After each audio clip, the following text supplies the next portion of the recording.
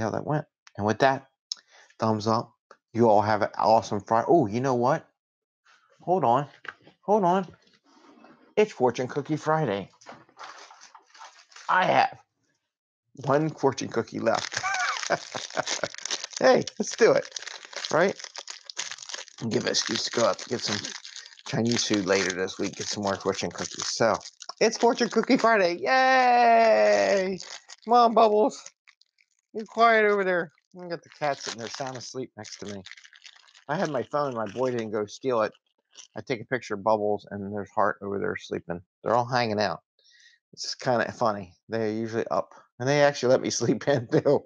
I don't know what it was about last night, but apparently they let me sleep in.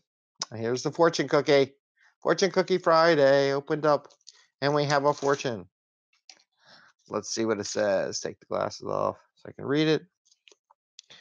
How about another fortune? That's funny. I have to go there.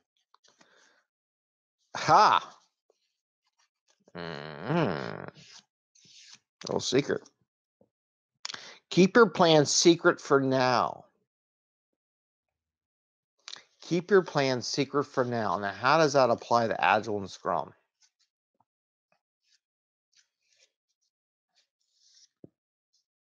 That's a good question. Keep your plans secret for now. Well, I know from planning that I was reading something. Someone's going out there and posting some old quotes and stuff, and they talk about plans and how plans kind of like they're good to know. So your secret, one of the things about planning is that the nice things about having a plan for the sprint planning session, planning week, when we do sprint planning, it gives your team a chance to know what they know is a risky and what's not risky, right? It gives you an identification up to points if it's more risky because you don't know. Maybe there's a lot of unknowns. I always tell people, like I said, I like using 3 points as my middle, and then 2 and 1 are smaller, and then 5 and 8 are higher. And as you mark things like an 8 or a 13, right? Those things, they have a lot of unknowns, stuff we don't know about. And I give that extra time because it may take more group time to figure out a solution to that problem. But I don't know if that's secret of the plans. Maybe it's holiday shopping. Don't tell anybody you're shopping online. I don't know. Think about it. Because one thing in Agile, we don't really keep secrets. We try to expose things like what's going on and bring things to light. And Agile and Scrum doesn't allow you to keep your secrets, right?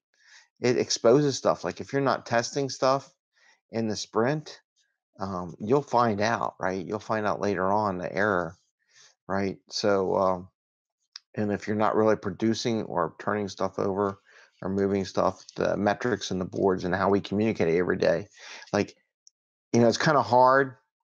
And everybody talks about daily Scrum.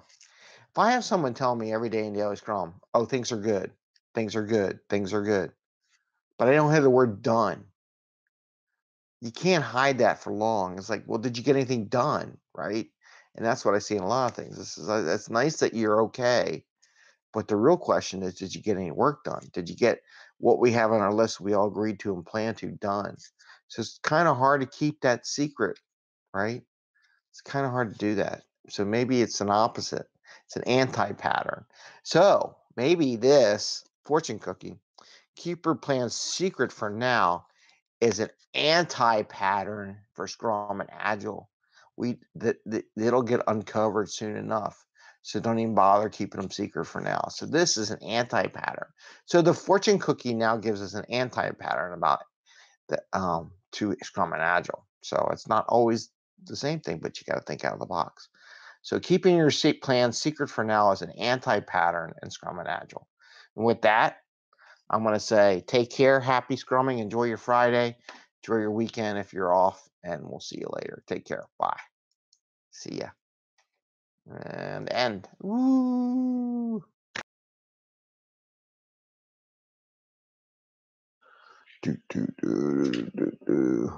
Hey, good morning. It's 5 a.m. Mester Scrum. Hope you're all doing well. It is Friday after Thanksgiving here in the States, and I was just showing off.